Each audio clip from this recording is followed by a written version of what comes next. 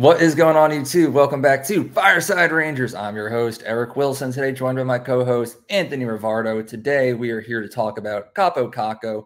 Kind of shocked he's even still on the team at this point. You know, the trade rumors around him have been circulating pretty much all summer so far, but we do have a little bit of an update to talk about from Vince Mercogliano, the Rangers' biggest beat reporter out there. On a recent podcast, he was talking about Kakko, and he said, and I quote, "I'm pretty sure they're dangling Kaapo Kakko and will pursue deals to possibly move him this summer.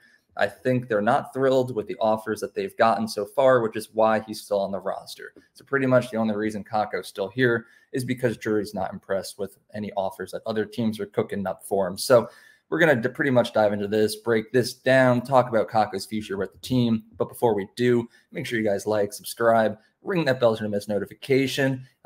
Please be sure to leave your thoughts down in the comment section below. I love reading everything that you guys like to comment. And lastly, be sure to follow us on all of our social media platforms at Fireside Rangers. But before we really get into it, Anthony, how are you doing today?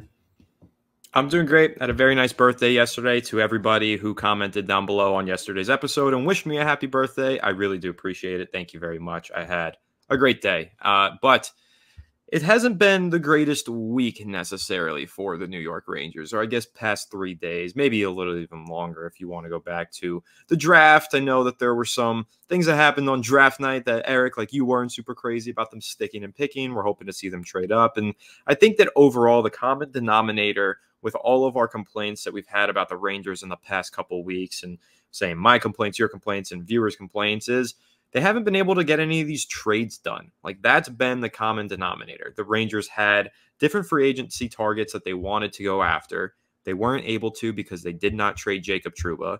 And they've had different opportunities to maybe trade up in the draft order. But if you remember, they were planning on using Kaapo Kakko to do that.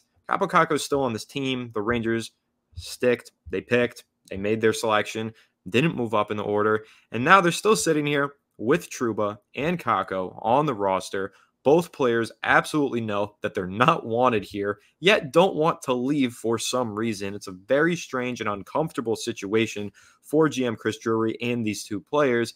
But now Kaapo Kakko is apparently still getting shopped really heavily, and it's just a matter of time is what it feels like before he does get traded. The Rangers just waiting to get that right offer, according to Vince Mercogliano, like you said. So I think it's interesting, though, Eric, that all of the moves that the Rangers wanted to make, all of the moves that they had planned, probably to add a new veteran defenseman, more stay-at-home and more disciplined in his defensive work, they haven't been able to do that because they didn't clear the cap space and move off of Trouba. They wanted to maybe pick up a top 6 right winger who could instantly step on and play alongside Zibanejad and Kreider. Haven't been able to do that, likely because they haven't been able to move off of Kaapo Kakko. Really, the Rangers are kind of shooting themselves in the foot here because they have players that they can't get rid of but so desperately want to. And I think that teams around the league kind of know that they are desperate to get rid of these players. I don't know how you feel about that. That's just the opinion that I have right now, the feeling that I'm starting to get. It seems like teams understand the Rangers are desperate to get rid of Kakko, desperate to get rid of Trouba, and they're not trying to take on those players. And because they know how desperate the Rangers are, they're almost trying to take advantage and lowball them with some of these offers, and that's why the trades aren't going through. So what are your thoughts on that? I'm curious to know if you kind of share that opinion with me. Yeah, I mean, as far as Jacob Trouba goes, I fully agree. He has his franchise pretty much held hostage. You know, he has his no trade clause where he was able to submit a list of 15 teams. So sure, if the Rangers try to trade him to one of those teams, he has every right to say no and not waive that. You know, it's a part of the contract that he signed and was given by Jeff Gorton all those years ago.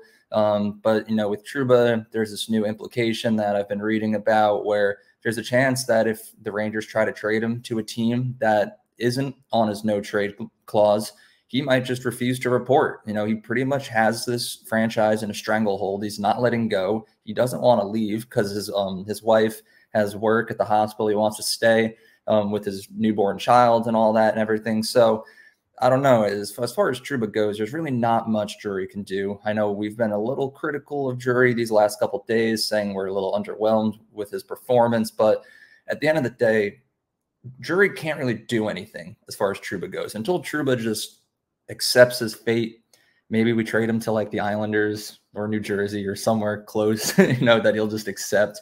Not really much we can do there.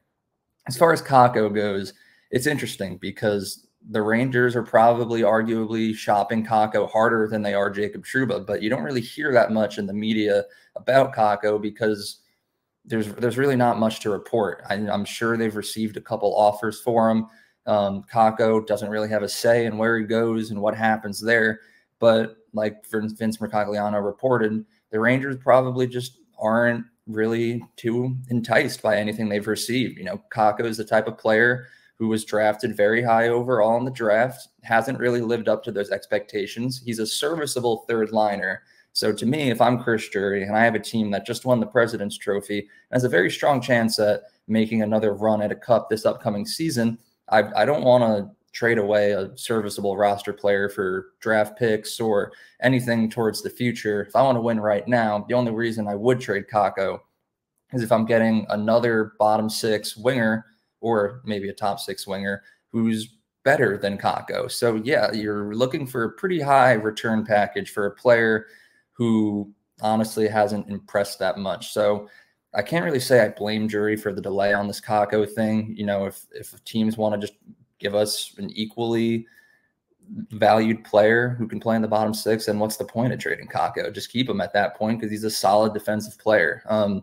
And in order to get a better player than Kakko, you're going to have to sweeten the deal. But with what draft capital? We just gave away another second-round pick to Pittsburgh for Riley Smith. We don't really have a lot to throw around. And I don't really think this team needs any major roster-altering moves. This is, to me, I just look at this as like a bottom six deal. In a perfect world, we'd take Kakko, trade him for another player who pretty much does the same exact thing, but maybe just a little bit better. Maybe someone who can also play the defensive aspect of the game, but maybe score every once in a while. So that's the only way that I would want to trade Kakko. So to me, I think that would probably be the cause of the delay, but who knows? Like you said, teams around the league probably think that we're a little desperate. We're kind of like the laughing stock of the league right now because of this whole Trouba situation.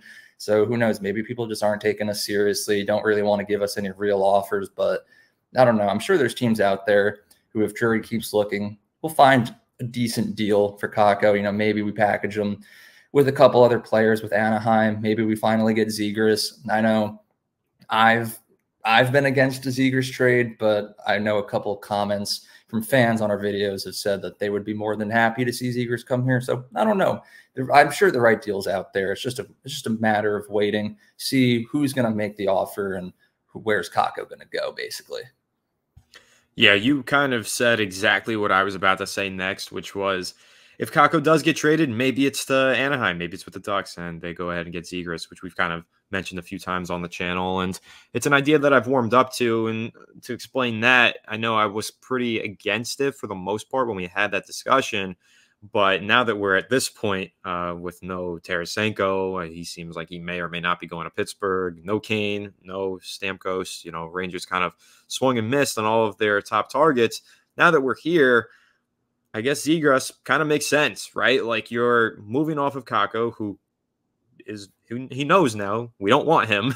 He's just kind of going to have to play for us, play for a team that doesn't want him, which is very uncomfortable and probably is going to shake up his mental fortitude and confidence during the season. So moving off of him to get with a player who can put up 60 points in a season in Zegras, even if you're giving up a couple assets to do so, you're elevating the ceiling of this team, even if it is marginally. You're not getting that first line superstar who's going to, carry your team past the Panthers and win you a Stanley Cup, but you are improving your ceiling with Kakko, who in the past, his career high was 40 points, and now you're going with Zegras, who's done 60 points twice in his career. So I do feel like that is a worthwhile upgrade if that's how you want to look at it, as a one-for-one. Obviously, you're giving up some other stuff there to obtain Zegras, whether it be draft picks or maybe a prospect, whoever it is. Better not be Brennan Othman. We'll get into that in a future episode. But if you're looking at it as here are your lines, take Kakko out, put Zegras there, that line is immediately better. And its ceiling has now improved by 20 points. And I think that's kind of the way that I need to quantify it in order to justify any moves. And I don't think the Kakko trade needs to be argued for too much in order to justify it. I think we all kind of understand. Former number 2 overall pick, should have been a better player than what he is. He's not going to reach that potential. probably settling into a bottom six role for the rest of his career unless he has a real resurgence going forward. And I will say, to his credit, he did have an injury last season. Maybe we would have seen a better version of Kakko. Maybe he would have increased his point total. Maybe he can have that resurgence. But I think we all kind of agree generally that the return on the investment is not there with Kaapo Kakko. And moving off of him while he still holds some sort of trade value is probably better than letting him walk in free agency next year for nothing, or than trading him when his value is at an all-time low. So I'm in full support of trading Kaapo Kakko and going in a different direction. But I just do still struggle, and this was the theme of the last episode we recorded, Eric. I do still struggle to see the vision here for Chris Drury. Like, what is he planning? What is he trying to do? And again, I think that some teams around the league have an idea of what he wants to do and are just preventing him from doing it and not agreeing to his trade. So it almost feels like Drury maybe miscalculated a little bit here. He wanted to go into this summer and make some trades, wheel and deal, because he is really good at that. He has done an excellent job wheeling and dealing in the past to obtain the exact player that he wants. And maybe he expected to be able to do that again this summer, but teams around the league were like, we're not going to let you do that. And so as a result, he banked on the trades, didn't focus on free agency and signing players instead. And now there's not a whole lot of great talents left to sign out on the open market. So it almost feels like maybe it was a miscalculation. But again, I think a lot of it had to do with him being unable to clear some salary cap space that he wanted to clear with some of these players who have yet to be traded. But I think it'll be interesting to see if a trade does happen. What are the Rangers get in return, or are they going to be stuck with these two players for the entire season? Yeah, and it is all speculation. Like, we'll never know what went down in Drury's office the last couple of days. But if there was a major miscalculation, I would have to assume it's the fact that heading into free agency, Drury probably assumed that he would have an extra $8 million to work with. Probably wasn't expecting Jacob Trouba to just put up a fight and not want to leave New York. So I'm sure it happened something along those lines, if I had to guess, in my opinion. As far as the Zegras thing goes, I do want to add one more comment, because I've been very vocal about how I don't want to see Zegras be a Ranger. Like, I don't see his play style and who he is being the thing that elevates us to Stanley Cup champions. But I do have to admit, if the trade is hypothetically Kakko and a prospect for Zegras, I will admit Zegras is a better player than Kaapo Kakko. So I do think it would be an upgrade. Sure, you'd be losing Kakko's defensive abilities, but for a team who's had problems with depth scoring in the playoffs and stuff, Zegras would surely add to that. So, and he's young, 23 years old, could have a long future with the Rangers. But I don't know. As far as Kakko himself goes, I do fully believe that the trade is coming. I don't think he'll be a Ranger by the time next season starts. I wouldn't be upset if he was. I see the pros and the cons of a potential trade, but I think the trade's coming. I agree with Vince Mercogliano, just waiting for the right offer, and I'm sure we'll see it happen soon. But I've about shared all my thoughts. Am I good to wrap up here? I'll just say I wonder if, a trade doesn't come to fruition for one of or both of Trouba and Kakko, if it ends up being something that's revisited at the deadline. I think that trading Trouba mid-season would be really difficult, especially if he's not playing well, then there's no chance. I think now is the time to move on from Trouba, if ever. Same with Kakko, but I do feel like Kakko could potentially be a mid-season trade candidate. He's a player that's young, and maybe a team looks at it as, let's rent him for the final half of the season and then maybe give him an extension in the offseason and see if he's still a young player with more to unlock. So I guess a mid-season trade could still be on the table, if not one very soon for Kaapo Kakko. But I think sooner rather than later is the way to go with both of these guys, and I'm hopeful that they can do something. I know there's not a lot of free agents out there. I'm holding out hope that the rumors of Tarasenko to Pittsburgh are false. I mean, Eric, I think really way before free agency even started, I think I said Tarasenko was the #1 guy that I wanted the Rangers to sign. So with him still being out there, I hope that they just call him up and say, hey, want to rejoin? Been here before. You were great for us. Come back. I would love to see that happen. But they probably have to make one of these trades first before they can have that negotiation so that they can clear more cap space. So I don't know. It'll be interesting. They made that move with Barkley Goudreau, cleared up cap space there, and then did nothing really with it. They didn't do a whole ton other than the Riley Smith acquisition, which is a decent one, but not exactly the difference-making acquisition that we probably were hoping for. So again, interesting start to the summer for the New York Rangers and Chris Drury. Hard to decipher what exactly went down over the past few days and why the moves that seemingly were wanted to be made weren't made. But yeah, I'm in agreement with you. I think Vince Mercogliano is one of the most plugged-in reporters that covers the Rangers. If he's saying that the Rangers are dangling Kaapo Kakko out there in trade discussions and trying to move off him, just waiting for the right offer, and he's probably right. And I'm hoping that right offer comes in sooner rather than later. Yeah.